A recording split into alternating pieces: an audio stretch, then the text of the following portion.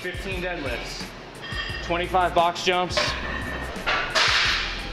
50 pull-ups, 100 wall balls, 200 double unders, and then the 400-meter run. It's 25 box jumps?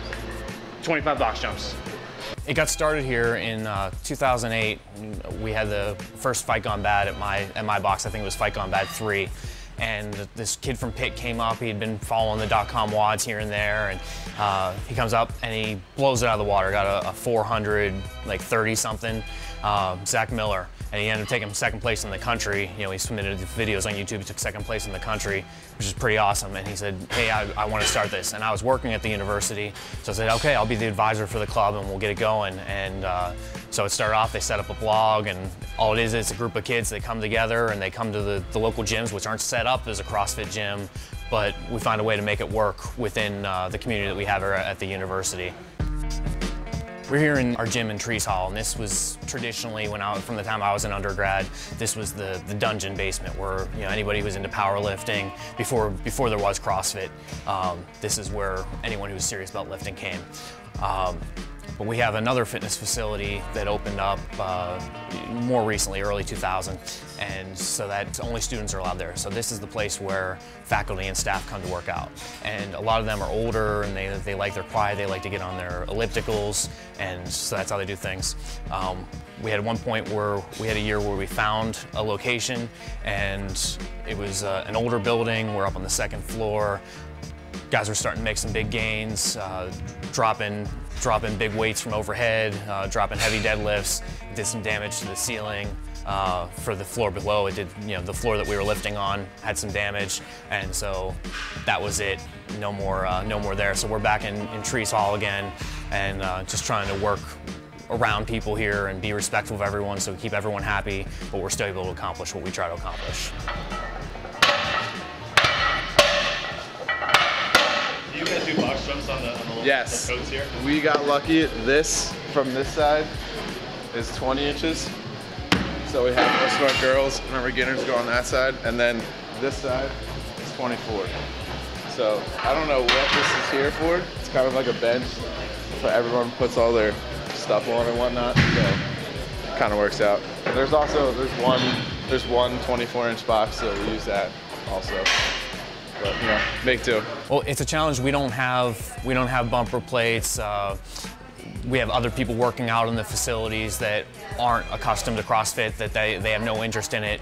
So whenever we're making noise and the weights drop, people get scared or offended, and so we've had some conflicts with that. And so we try to be polite and not upset anybody, but we still get our workouts in and improve our fitness. It's challenging at times, definitely. Like we'll be in the middle of a workout and someone will be like, doing some shrugs, hopping on our bar and doing shrugs, and we'll just kind of have to, catch our breath and not complain about it. The people that we see they want to get strong, but they want to look like bodybuilders. That's what they have in mind, especially coming out of high school, whatever insecurities they have. It's, oh, I want to look like this, or I want to do this workout at the cover of this magazine because I want to look like that guy. And all we have to do is get them to try it. And once they try it, and all of a sudden they're able to do things that they never even thought they could do before, their focus starts shifting from appearance to performance. And whether we have kids that want to go and compete at the games, or we got kids that are just happy that they can do a pull-up for the first time, or that they are still maybe thin, but they don't look like a scrawny weakling anymore. It's a neat experience for them. The girls we get in, it's still a minority, but seeing them be able to work out hard and to outperform other guys in the gym is a really neat experience for them. Hit it. First find it? Was it here on campus? My coach, Barry Widener from CrossFit Generation, he works at Pepper Horsham High School, which is my high school, and he was my football coach. Got me started in it. After high school, started looking more into what this CrossFit stuff was, and then I came here and I found Zach Miller and Andrew and all the guys that ran the group here. Got involved and just fell in love with it. Back home, I play ice hockey. One of my coaches, he went to Air Force and he came back and he got certified, and he's like, well, this is what we did all the time. Got me in the best shape I've ever been in my life. and he started getting me into it, and I liked it a lot. It kept me in shape for hockey and made me better at it too, and diversify what I'm good at, not just being strong in the legs, but having a real strong upper body and core. And it's a great program to stay all around fit.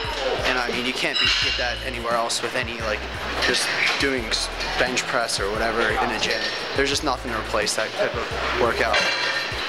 When did you get your level 1 cert? Last September. And how old are you? I'm 20. So why did you decide to get it at like such an early age? Well, it's something I want to do later in life. I want to own my own gym.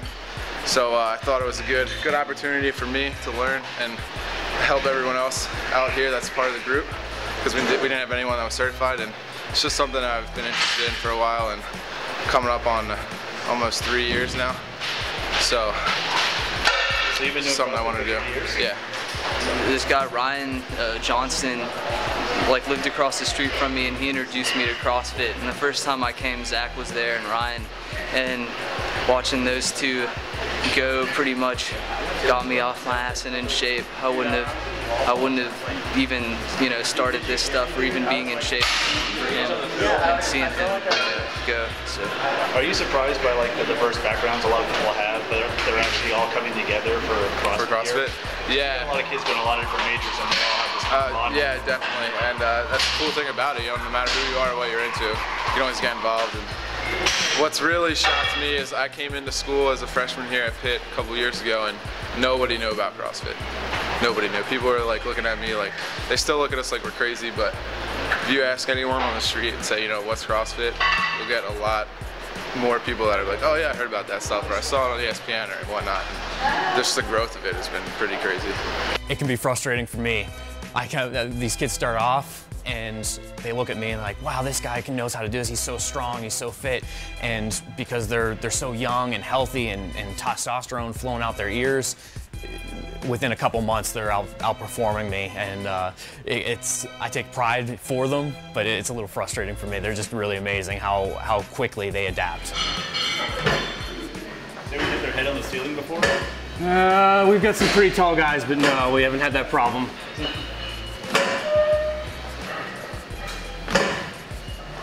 Have you ever had anybody who just comes in on an elliptical reading a book that come to you and say, what are you guys doing? Can I try it? Oh, no, not can I try it. Mostly it's that look of fear, like, you're gonna hurt those kids. What are you doing? Which is an interesting thing, because whenever I work out with the judo club in the morning, people come up and ask me for advice, and they're like, how do I do this? And it's, for some reason I put the title CrossFit on it, and they say, you know, oh my God, you can't do that. But I'm working out with the judo club doing the exact same things, and people are like, oh, this looks great. I don't know. It's getting better, because I think it has a lot to do with having a community and the peers helping each other out. When I first started, I did a little clinic with the kids around Pitt. I show them this is what you do, and this is the standard, and this is how deep a squat should be, and this is how straight your back should be on a deadlift, and this is what a shoulder press looks like, arms locked out, back in the scapular plane. I'm demonstrating everything, but whenever you put on that clock, there's a lot of slop, and I'd try to enforce it, and egos get in the way, and it wasn't necessarily an easy start. But now, when their peers hold them to a standard, they do a better job of upholding it, and I'm impressed to see that. I keep trying to put my focus on technique and standards, but they're the ones who really enforce it.